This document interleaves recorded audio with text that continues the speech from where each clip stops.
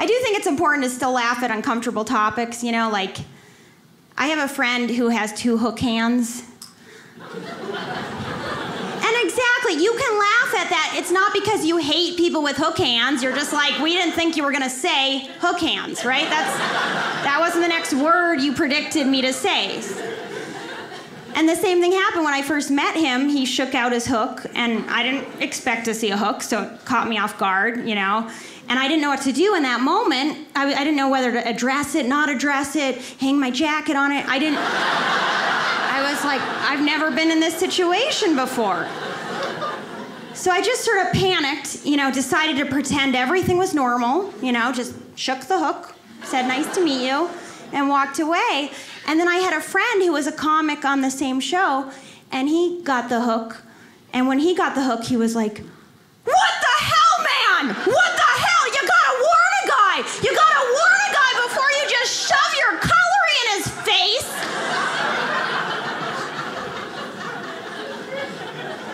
And I was like, that was the right reaction. That's how I wish I had reacted. So immediately the guy just looked so at peace, like, thank goodness somebody's actually acknowledging the reality in front of him, you know? So we're all so afraid all the time. Because we're all messed up, we all have something, right? Like, who's got nothing wrong with them? Exactly. We're all messed up in some way. I get depressed sometimes. I actually just went off my antidepressants, which is, thank you. It's good, I'm starting to feel again, you know. And I thought I would get like a natural remedy for depression, so I went to the herbalist, you know, the woman in Whole Foods who wears the badge. And I told her, I was like, I just went off my antidepressants, and she goes, good for you. Good for you. And I was like, thank you. And she's like, do you want to try some CBD oil? It's supposed to be good for depression. And I was like, you know, honestly, I don't think I need it now.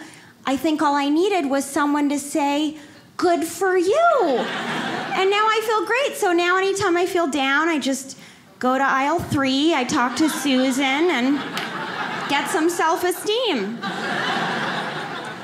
Then I started to realize that people say the exact same thing when you go on antidepressants as when you go off them. So when you go on them, people are like, good for you for really taking care of your mental health. Good for you. And then you go off them and people are like, good for you for being so brave to do this on your own. Good for you.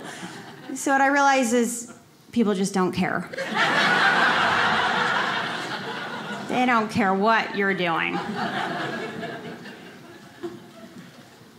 I was actually sober for 15 years. Thank you. Then I turned 16, so.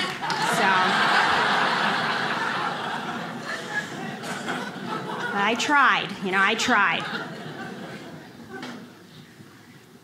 My friend just got sober, and now she thinks everybody's an addict. Like, she just keeps seeing addicts everywhere. She's like, do you think maybe your ex was an addict because his behavior was very erratic? And I was like, no, you know, maybe a narcissist, but not an addict. And then she's like, well, do you think maybe you're an addict because you kept going back to the relationship? And I was like, you know, some people are just dumb.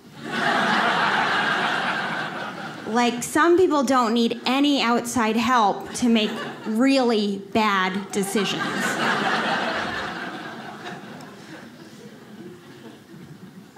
Went on a date recently with a guy who tried to seduce me with Adderall.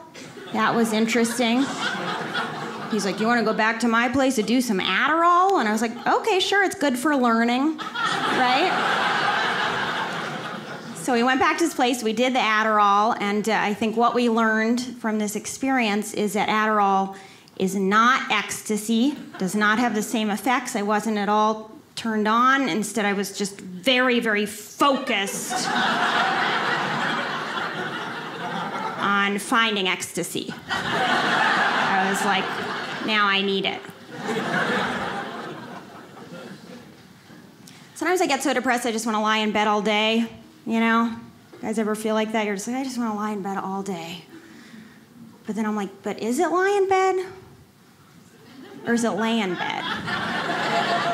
Right? Because like a chicken lays an egg, but sleeping dogs lie. So do chickens lay and dogs lie? And then I'm like, okay, it's definitely time to get up. But you're not supposed to end a sentence with a preposition. So then I'm like, I might as well just stay in bed. But is it might as well or is it may as well?